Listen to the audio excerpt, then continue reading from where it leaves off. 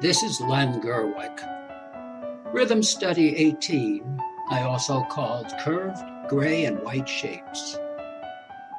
I worked strictly in monochrome and was seeing what kind of depth I could achieve with simple repeating forms. The depth is about 1 inch, and the painting is mounted in a 3-dimensional frame with glass on the front. This is a collage of heavy paper, where the curved shapes are built up on top of one another and do take up real space.